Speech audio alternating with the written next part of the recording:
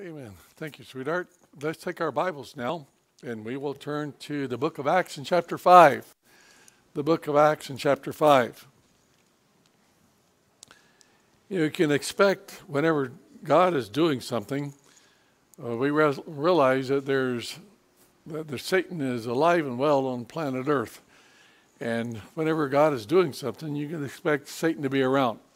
And you'll see this throughout Scripture. Whenever God is doing something, that's when it seems like the forces of Satan really start coming to fore. And for instance, angels and demons and so forth, that you can see them as they're dealt with. We know there's a lot of demonic activity when the Lord Jesus was on earth, and of course a lot of demonic activity when the church got started. And now in the last days, we know as before the Lord comes that we see Satan that looks like he is, he is not hiding himself anymore in our country. It used to have to be very subtle, but now all of a sudden we're seeing Satan making all kinds of inroads, and people even proudly claiming to be Satanist or atheist, and even in our schools and so forth. If you really want an education, many of us that haven't been in schools for quite a while, I substitute taught in a high school in Michigan. It's just amazing, some of the kids who were into devil worship there and so forth. And we got it all in our entertainment and so forth. And of course, now we're getting into our government. And how sad to see all that. And so we see that the forces of Satan are coming out in full force against the church as it gets started. We see that he did this externally, and we're going to see this now as it gets worse and worse. It goes downhill in the book of Acts as far as the disciples are warned not to preach in chapter 3. And then in chapter 4, we see that they were imprisoned, and then we're going to see they're going to be scourged. And as the chapters go on, we're going to see that James is killed, one of the apostles, and then Stephen, one of the deacons, is killed. Then a lot of other people are imprisoned and so forth for the cause of the gospel. And so we see now in chapter 5, in verse 12, and it says, and through the hands of the apostles, now this was after that great climactic time with Ananias and Sapphira, where the Lord had to really make an example to the church of sin and how to deal with it. He said, through the hands of the apostles, many signs and wonders were done among the people. And they were all with one accord in Solomon's porch. Yet none of the rest dared to join them, but the people esteemed them highly. And believers were increasingly added to the Lord, multitudes of both men and women, so that they brought the sick out of the streets and laid them on beds and couches, that at least the shadow of Peter passing by might fall on some of them.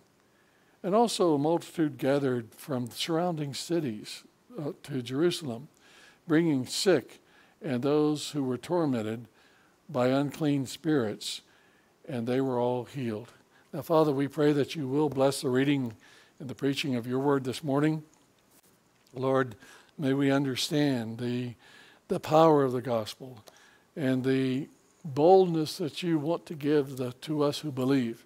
And may we boldly proclaim your word. May we sweetly proclaim that word. But, oh, Lord, may it go forth in a world now that is seemingly more and more dominated by the adversary Satan. But Lord, we know that where sin abounds, grace does much more abound. And so, Father, we pray that we would learn how that you dealt with the beginning of the church, and how that you're going to deal in the future. But yet, Lord, as we look forward to you coming again, we realize that great promise that you gave to Peter and to the disciples, that yes, you are in heaven today and we pray to you, but yes, you're coming again for us to be with you forever. Bless your people now as we look into your word. In Jesus' name, amen. Now, as we know, we see that the Lord had a special dispensation, and when God was changing the order of his household, which that's technically what the word dispensation means, is that God is changing things. He's changing the furniture around. He's changing the system around. No longer will it be the church, no longer will it be the priest and the offerings of bulls and goats, but it was going to be the church, and that God is going to send forth his message, and we are the oracles of God, as the Jew was in the Old Testament. Now we are the mouthpiece of God in this age. Now, in getting started, as we have seen and we've talked about several times, about when God changes things, many times he will give signs and wonders, or he will do certain things that will show that he means business. For instance, back when Moses gave the law, and you remember it came down the mountain, and if anybody would touch that mountain, they would die. And then a little bit later on, he talked about the Sabbath day and keeping it holy. And some boy went out and started gathering sticks, and he was severely judged. And also, we see that God did these things throughout Scripture whenever he was changing the order of the household. But now we see that he is using the apostles. And by the hands of the apostles, they did things that I can never do. And that is, as I'm just a pastor, I'm not an apostle. And we see that the apostles had many signs and wonders. Signs from whom? From God. And wonders among the people. And they were all with one accord in Solomon's porch. So they were still, notice they're still in the temple or around the temple preaching the word of God to Jews. Now, we know that, and God gave them all kinds of opportunity as well as authentication to these Jews that were there, and said, yes, these people are backed up by the power of God in very ostensible ways that they could see. Now, I like to tell people, I believe that God, the God that Peter and the rest of the apostles had, is the same God I serve today. And it's the same power, but it's administered in different ways. The greatest thing that someone could do is come to know the Lord Jesus Christ as their personal Savior. That's the greatest miracle on earth.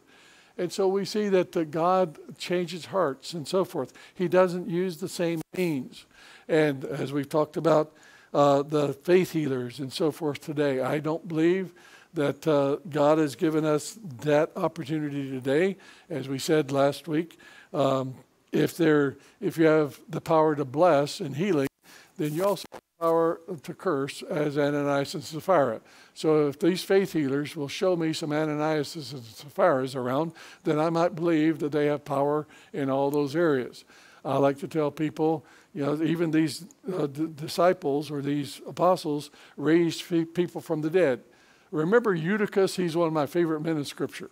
He had to be a Baptist because he went to hear Paul preached. Now he was, in fairness, he was a slave and he probably worked all day, and Paul was preaching late into the night. And remember what he did? He was sitting on the windowsill listening. Now, and some of you name you, but if you go to sleep in this and you fall off and break your head, I cannot do what Paul did. He raised him from the dead, and we don't have that power today. That has ceased. Now, if I could, then you better realize that there's a big change coming because God's about ready to change things. But we don't have that power today. Now, in the tribulation, God is going to give a certain group type of authenticating power. Isn't that interesting? Because why? Because Satan is going to be loosed on the earth, and God, so if he's going to be loosed in such a visible way, then God is going to have forces to fight him. And the only place in Scripture that you'll ever see angels preaching to people the glories of God is in the book of Revelation. So even the angels are preaching to the people the glory of Revelation. So we see that when God is changing things, many times he will bring things out in the open to say, this is real, and I will show you by signs and wonders. And then he backs off. We don't need signs and wonders today because we've got the Holy Spirit. Whether there's prophecies, they shall cease. Whether there's healings or whatever, they shall cease. Why? Because that which is perfect has come, and that's what we call the Word of God.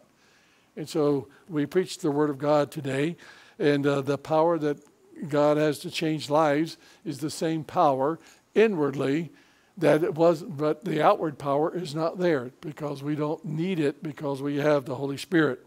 And so it says that they did this by many signs and wonders, and that multitudes around, notice around the area had come, and notice, and one time I had a very well-known evangelist in our church, or came to a church, and he was preaching for me, but in the mail that day, I got a little prayer cloth, and it was something where I put on, if you put it on your head, then it was supposed to heal you if you prayed a certain prayer. Anybody get any of those type things? Maybe it's down south, but that's one of those things where I got a little prayer cloth from some television evangelist, and if I just put it on my head and prayed a certain prayer, then I wouldn't have headaches anymore.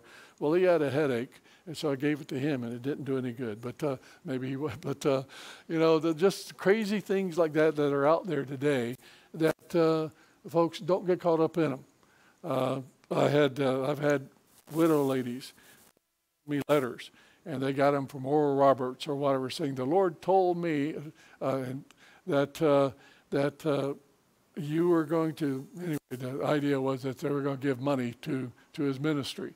Well, the thing about it was written to their husbands, and their husbands had died 5 years before, or whatever. So all kinds of idiocy are out there that unfortunately a lot of people get caught up in.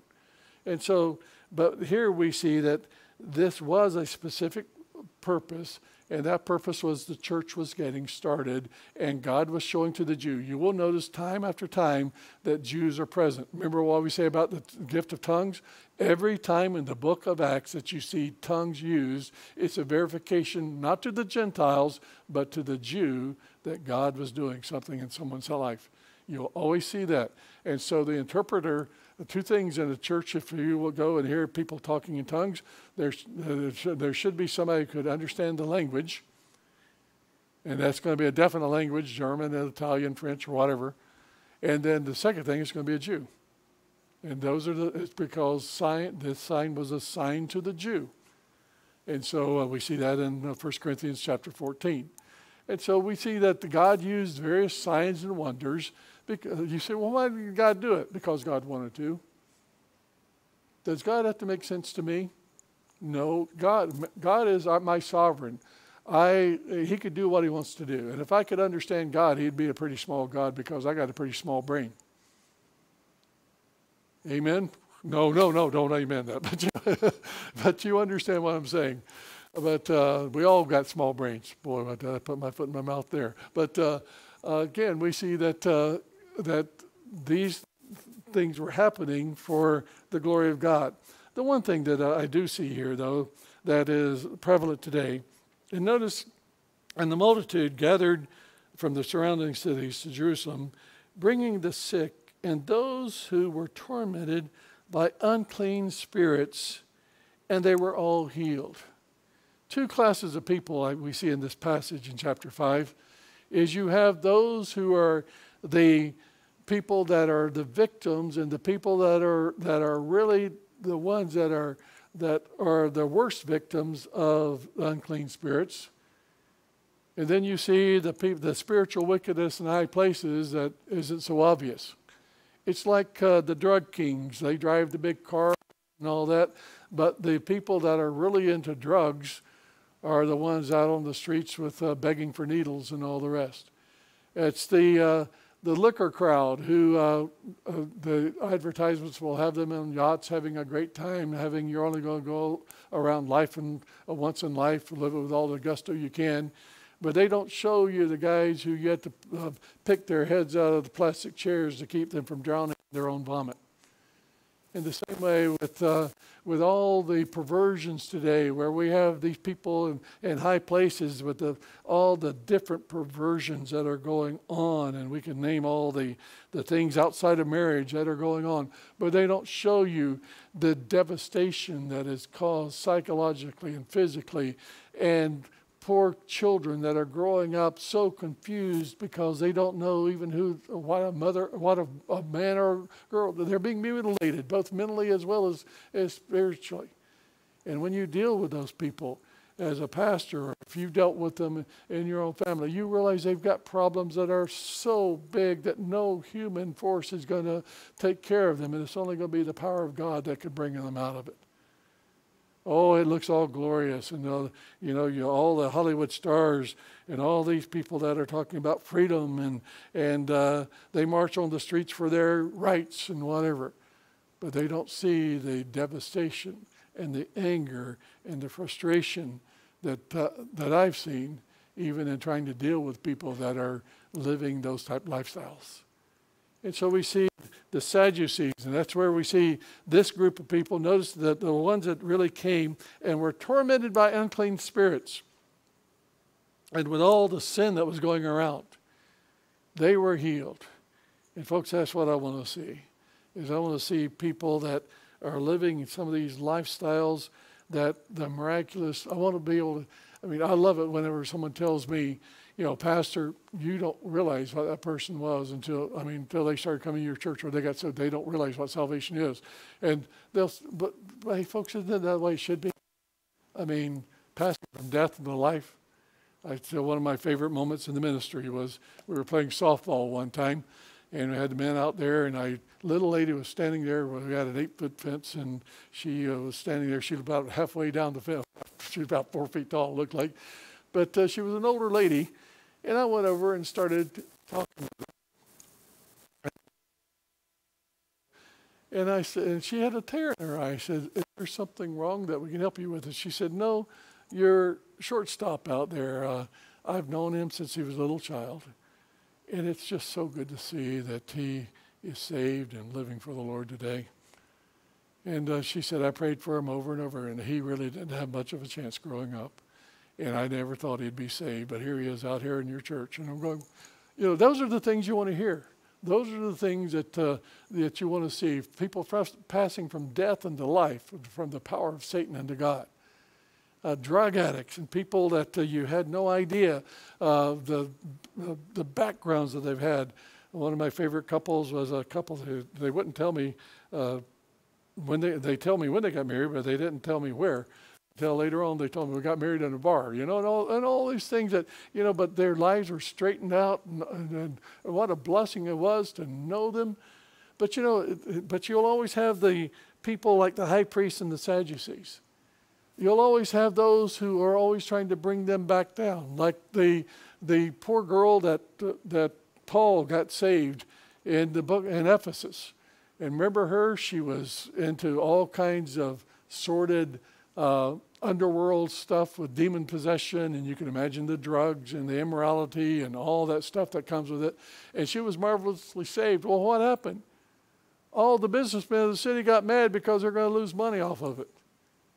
And you realize the drug trafficking and all the garbage that's going on today, and people are making money, the drugs, all the things that people that are in high places and religious places are doing, what they're doing. And so you have two classes of people. You have those who are tormented, and then you have those who are the very ones that are tormenting. But we see now the high priest in verse 17 rose up. And remember, the high priest were the Annas and the Caiaphas. They were Sadducees.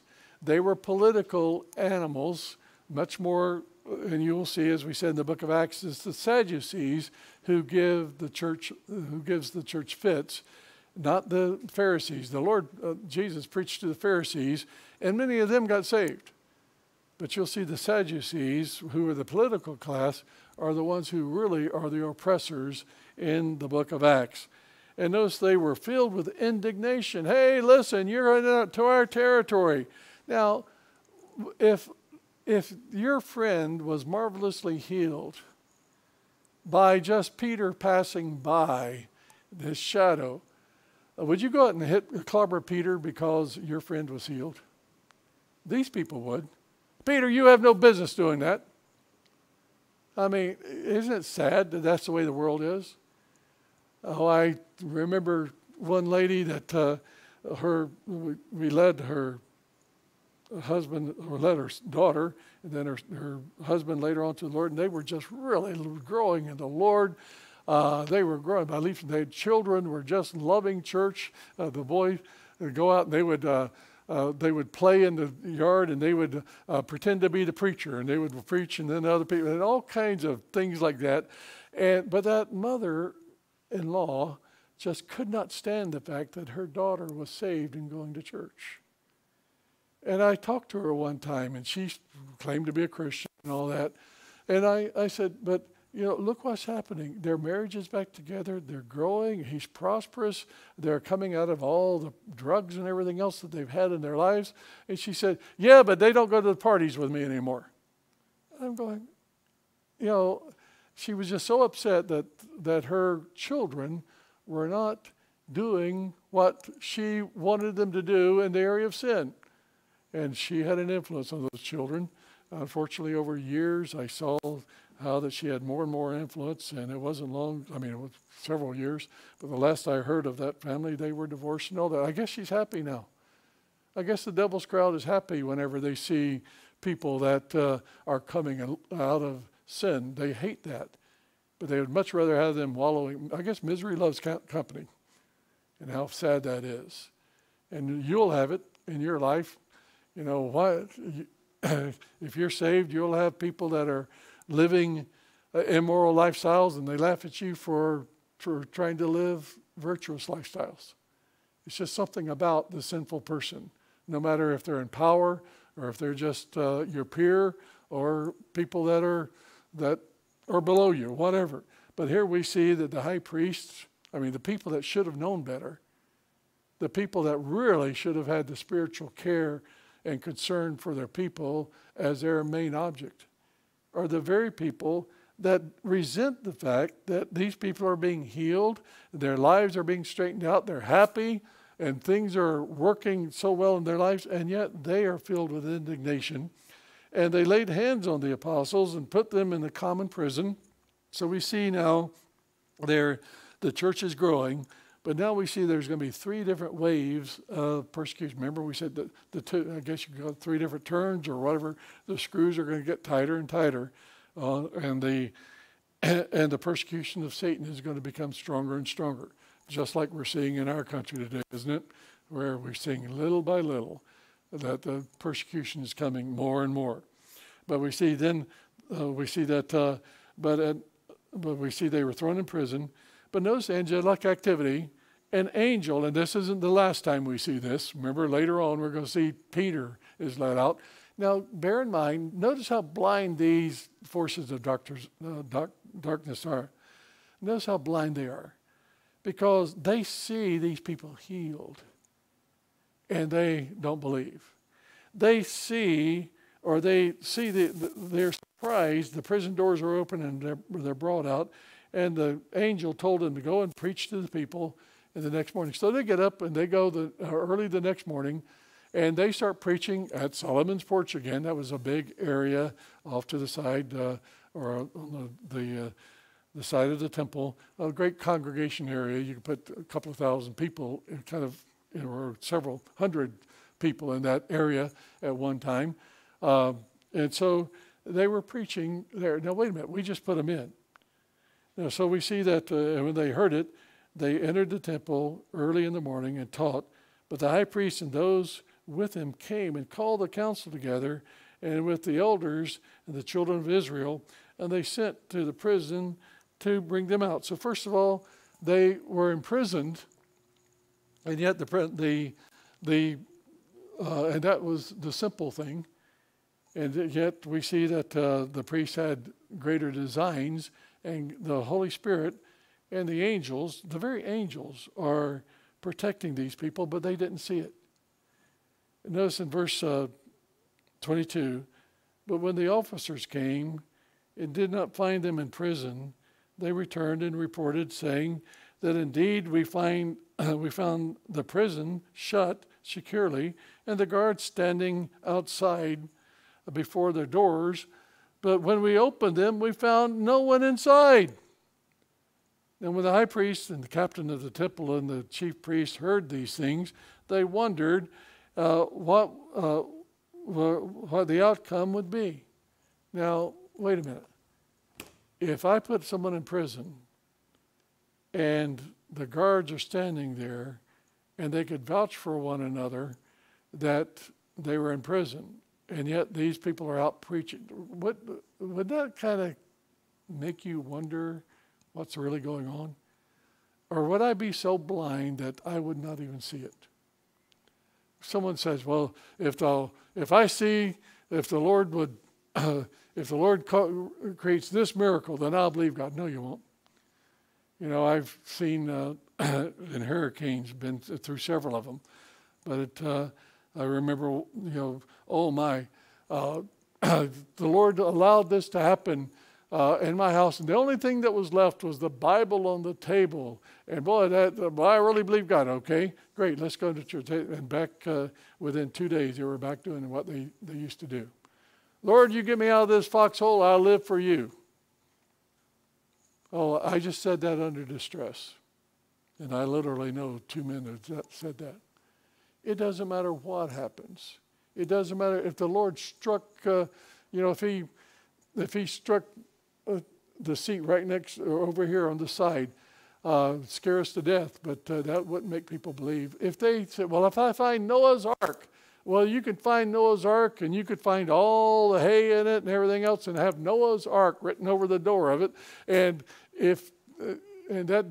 but simply because you saw that, unless the Holy Spirit enlightens your eyes and you're willing to say there's a God in heaven, you're going to be blind.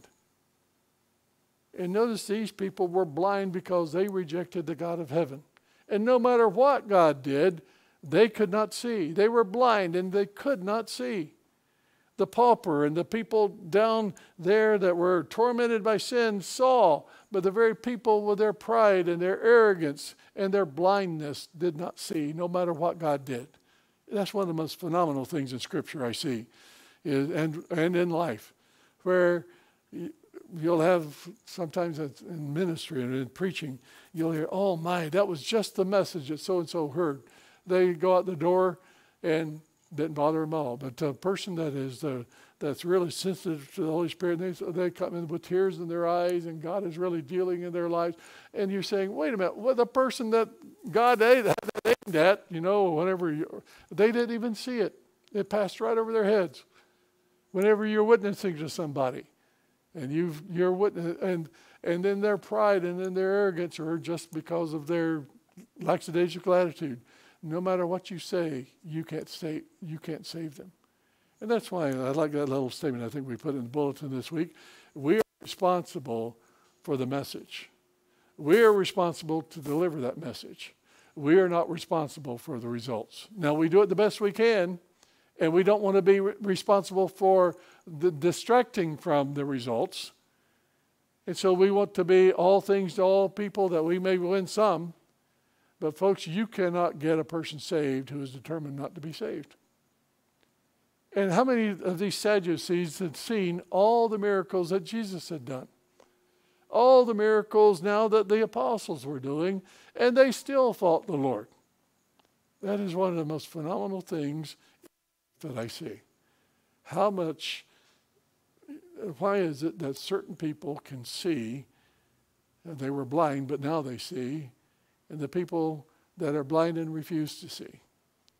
And here we have the Sadducees, no matter what they saw, no matter what they heard, no matter, the obvious miracles that are happening, even probably within some of their own families, and they still are just adamantly opposed to the Lord Jesus Christ.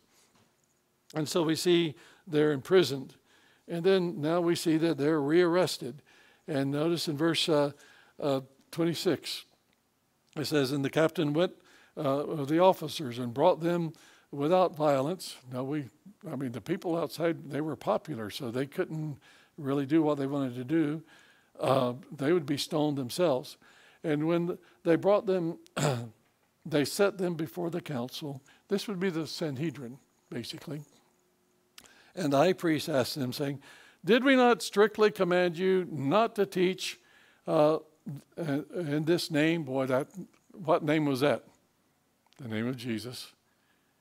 And look, you have filled Jerusalem with your doctrine and intend to bring this man's blood on us. You're trying to put us on a guilt trip. He says, but Peter and the other apostles answered and said, and this is a great statement, we ought to obey God rather than man. And folks, we are seeing today government officials and so forth that are now coming down, and they're saying that that you can preach whatever you want in church, but just don't go outside the church. You can go. You can.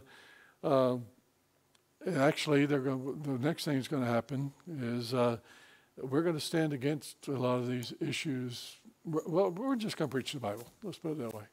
And we're not going to waver. Adultery is adultery. Stealing is stealing. We're going to preach the simple gospel and so forth. And but that's going to get us in trouble. Because God did say, male and female created he them. And God did say, and that was one of the first things he did, that's creation. But the first institution he set up was male and female shall leave their male and female fathers and mothers and cling to themselves. That's the basic institution of societies that whenever all throughout history has shown when you have strong marriages, you have strong societies. When you have weak marriages, you have very weak and wicked societies. And so, it doesn't matter what the University of Pennsylvania or whatever says, a girl's a girl and a guy's a guy. But unfortunately, we got people now in government that says if you teach that, then we're going to come in on you. Folks, we got to preach what God says. But there again, those are secondary issues. The main thing is we're going to preach Jesus Christ and him crucified. Because notice what they did. And remember what the Lord told Peter, thou art Peter, and upon this rock I will build my church. All the way through the book of Acts, we begin with that issue. And notice what Peter does now again, and this is what you will see through the book of Acts. Peter said to the other apostles together, they said, we ought to obey God rather than man. The God of our fathers raised up Jesus, the resurrection. If Christ be not raised, we are all men most miserable. First and foremost, I serve a risen Savior. He's in the world today. Whom you murdered, yes, crucified, raised again. Now, isn't it interesting how that Peter says this, or whoever the apostle, says all the apostles, but he says, you killed him. You are guilty. Now, a lot of people say, oh, so the Jews were the Christ killers. No, we were the Christ killers because God died for us, and it was our sins that he died on the cross for. The Jews just happened to be some of the instruments along with the Romans. But we see you murdered, and you crucified him. You hung him on a tree. Him now is raised up, and God has highly exalted him. And he sits at the right hand of God, the Prince. And that is, obviously, he is equal with God. And Savior, he's the Messiah. And to give repentance to Israel and the forgiveness of sins. There's the gospel all right there. That Jesus Christ died for your sins according to the Scriptures. That he was buried and that he rose again on the third day according to the Scriptures. That's all the gospel. If Christ be not raised, then we are all men most miserable. The great thing about it is that he is now at the right hand, that he is with God the Father, and he judges the world. He is the Prince. And we saw that word, actually, he's the author, and we know that he's the author of our salvation, same word. He's the one who even gave us the ability to want to be saved. And so we see that this is the crux. And so, folks, I mentioned those areas that we're going to be, if the world keeps going the way it is, we're going to have some problems in the near future. But the one thing that we want people to know, even when we preach, is that we serve a risen Savior. Now, we're not going to get off on condemning everybody all the time about and preaching all the time about those type sins, other than the fact that that I serve a risen Savior and I got a better way to live. Amen? We serve a risen Savior. He's in the world today. I know that he is living, whatever men may say. I see his hand of mercy. I hear his voice of care. And just the time I need him, he's always there. Why? Because he is my personal Savior. And that's what we want anyone to have. And we can't change people's lifestyles until we change our hearts. And we can't change our hearts. Only Jesus Christ can do that. So we are responsible for the message that Jesus Christ died for our sins, according to the Scripture, that he rose again. And unfortunately, there's a lot of churches that don't preach that. And so, yes, we're going to be very unpopular. And there's churches right here in town that I can't have fellowship with because and just some of the things that are going on. But they don't believe there's a risen Savior. And if they don't believe a risen Savior, they don't have a real bona fide church either, because they're not even Christians. And so that is the central theme of the book of Acts. Hey, listen, Jesus Christ died for your sins according to the Scripture, that he was buried, that he rose again. And if we don't have any of that, then let's go off and join those crowds. Because after all, let's eat and drink and be merry, for tomorrow we're going to die anyway. But if I accept the Lord Jesus Christ, I'm going to live forever. But by the way, all of us are going to live forever someplace. And I would much rather live with the Lord Jesus in heaven than with the devil and all the people in hell, wouldn't you? And so we see that that this is the message that Peter is going to preach.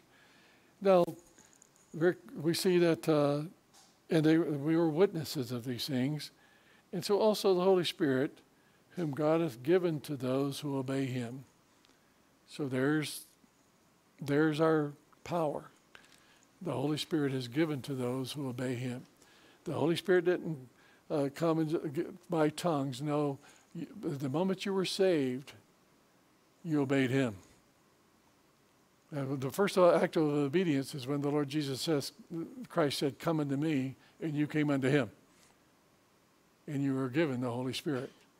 It wasn't a special act. It wasn't a double blessing and you got the Holy Spirit later. No, you got salvation when you believed in him. Now, we see the third phase now. We see, so they're still jawing back and forth, but it's going to get tighter. Gamaliel is one of those interesting men in Scripture. Actually, he is the disciple of Hillel. Hillel was the main rabbi back before the Lord Jesus Christ came. And he was the one who that the Lord disagreed with about even the area of marriage. Hillel was the guy who brought in this easy divorceism to the Jewish country and so forth, the Jewish culture. And the Lord rebuked that very strongly in Matthew chapter 19. But it got to the point where the Jew could tell his wife, I divorce thee, I divorce thee, I divorce thee. And she was gone. She had no rights whatsoever. He could, well, why did you divorce her? She burnt my toast this morning. Just idiot things like that. And so the women were being treated horribly by some of these doctrines that were coming from people like Hillel. Now, Gamaliel was his main disciple. And actually, in the Mishnah today, both Hillel and Gamaliel are mentioned as far as some of the conduct of Jews. Now, Hillel wasn't bad in all areas. He's a pretty good man in a lot of areas, like a lot of people. But when it came to the Messiah and so forth, or to righteousness, he erred in a lot of areas. But the Mishnah is just one of the extra books of the Jews today, and any man-made book is going to have errors in it. But Gamaliel now is the main theologian of this age, and so he's in Jerusalem. And when they heard that they wanted to kill him, in verse 33, then one of the council stood up, a Pharisee, notice he's a Pharisee, not a Sadducee, named Gamaliel, a teacher of the law, held in high respect by all the people, and commanded them to put the apostles outside for a little while. So said, listen, let me talk to you and let's get rid of these apostles for a while.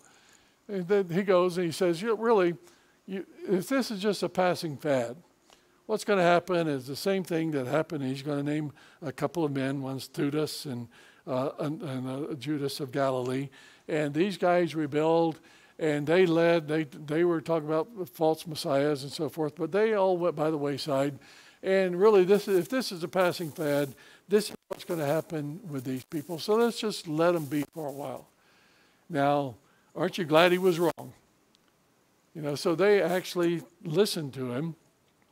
And we see that, notice in verse 29, but if this is of God, you cannot overthrow it, lest you even be found to fight against God. So you're saying, really, if this is of God, then you're not going to be able to overthrow it.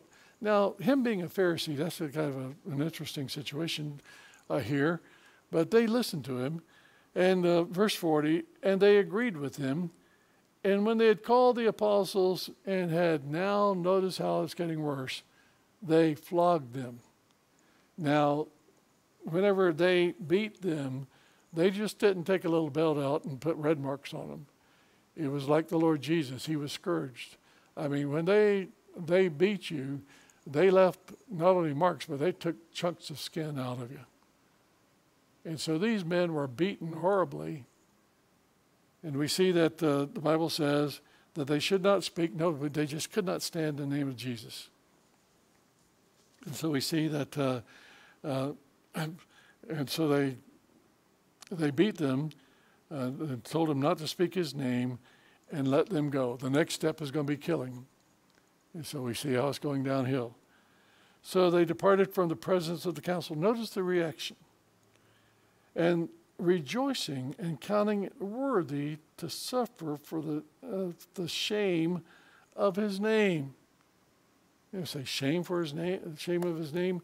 One of the things that the world does, is they don't want to hear the name of the Lord Jesus, and they want to shame you for believing it.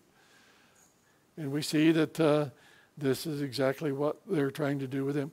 One of the things that tyrants do, whether it was Nero, who blamed a lot of the problems in Rome on Christians and on Jews, but also even in World War II, back in the 1930s, Stalin and Hitler, they came after Christians and blamed them for a lot of the problems. And of course, if they stood up against the anti-Semitism, then they were really ostracized. But they would actually have people that would bring false charges and bring these people into courts and condemn them for all kinds of, and of course, when the government comes in on you only have so much money, and they have it all. And so be careful whenever you hear of Christians today that are all of a sudden being charged by some magistrate or something for some hideous charge. Now, there's a lot of bad people out there, but I'm just saying, be careful and let's have due process. I believe that, if it's a pastor or some spiritual leader, yes, they're going to be judged, and they rightly so. But there's going to be a lot of false charges coming up soon. And one of the things that I've tried, and you people working with me know what I take extra caution to make sure that if it is brought up against us, that you can laugh at it because you know it's not true. I really praise the Lord for a couple of our men. He's asking me often, okay, now Pastor, is this, because why? Because we want to make sure that these things, that if they bring charges against us, they're going to be false. Amen? If I say anything, I tell you ladies, when I'm working around you, if I say anything that sounds off color, let my wife or somebody know because it is open mouth foot stick. But we're going to cut that kind of stuff off because I want it to be where, again, I praise the Lord, good old Nancy. And she said, Pastor, I didn't understand you at all to begin with, but now I understand it. And she says, now I can almost laugh at anybody who would ever say anything about you. Well, she worked very closely with us for years here. Well, that's the way I want it. And that's the way that's why we got to be above reproach in all of our lives. We don't want to give occasion to Satan to say anything. But you can imagine the curses are going to come. The shame is going to come. The false charges are going to come because that's what the devil does, doesn't he? But the great thing about it, I like what Richard Rembrandt, who was a Romanian back in after World War II, preaching the gospel, the communism came in, the Iron Curtain and so forth. But when he was thrown in prison time after time, and the mental anguish he went through, solitary confinement, the rotting out, just all kinds of things that were happening. But it was amazing how that, if you read anything about the man, he talks about how they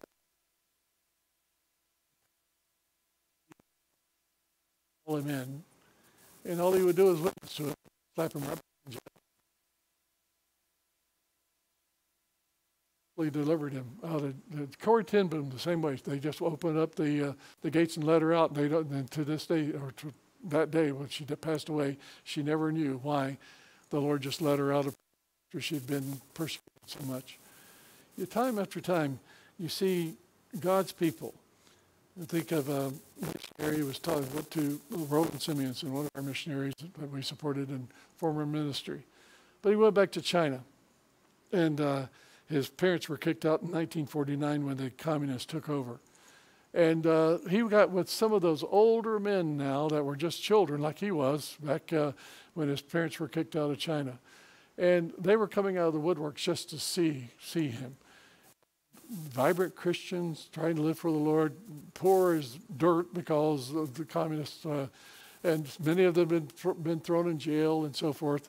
And he was sitting there talking to several of them. And all of a sudden, this teenage girl started crying.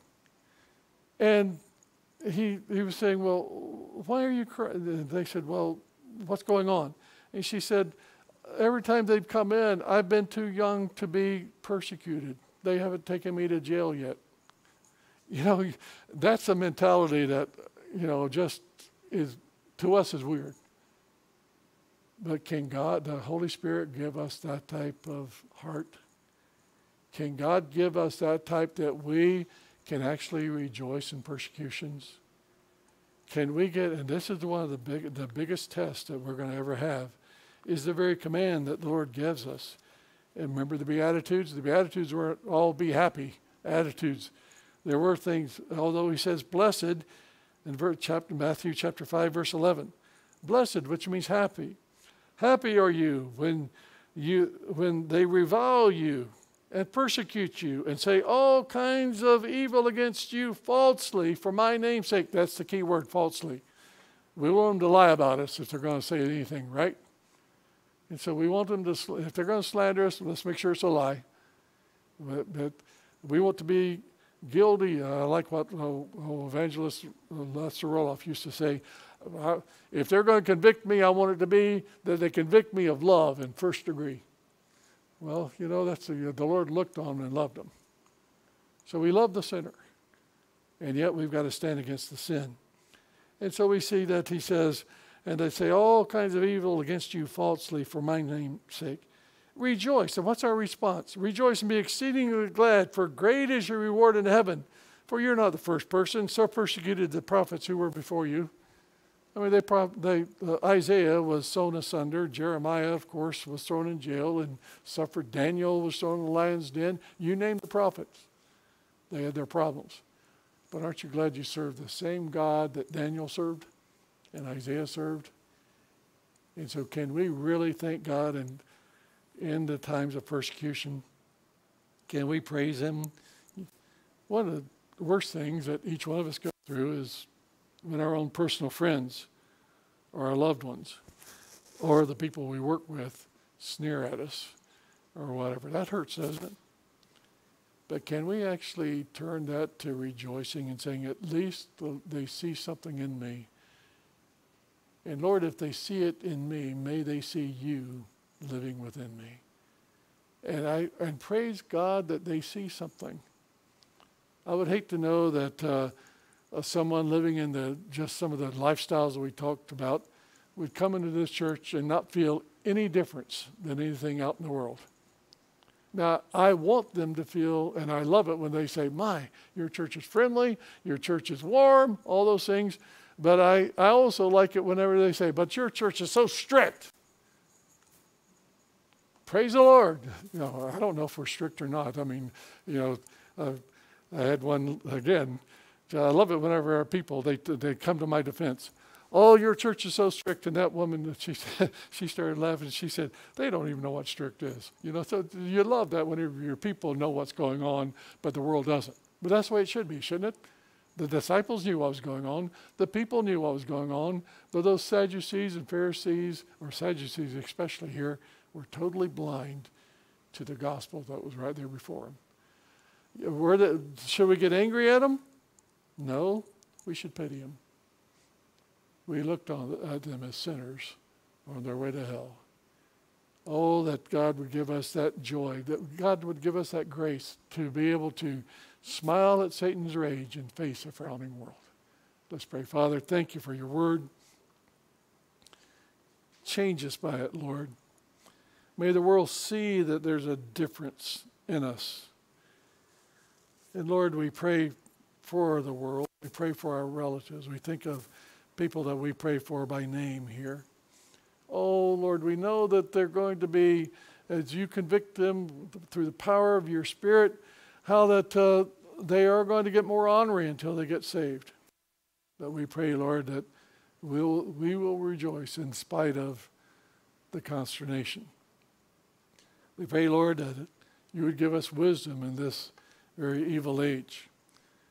Lord, we've got to stand against so many things, and yet, Lord, in our own personal lives, with our families, the confusion, people that are leaving the faith, the people that we thought knew you, and now they're living lives of sin, and they look at us as dummies or whatever. Lord, we live in a confused age, but may we realize that we serve a risen Savior, and that you are the one who gives us the power. You're the rock that we can stand upon, the stability that we can enjoy, the peace that we can have. But Father, may we present your gospel in a way that would be pleasing to you, realizing that you are the one who has to call people to repentance. You are the one who has to turn people from darkness to light. But Lord, may we bravely and boldly and unashamedly carry forth that message to a lost and dying world, to our relatives, to our neighbors. And Lord, may others see you living in us. For we pray in Jesus' name. Amen. Let's take our hymnals. 474.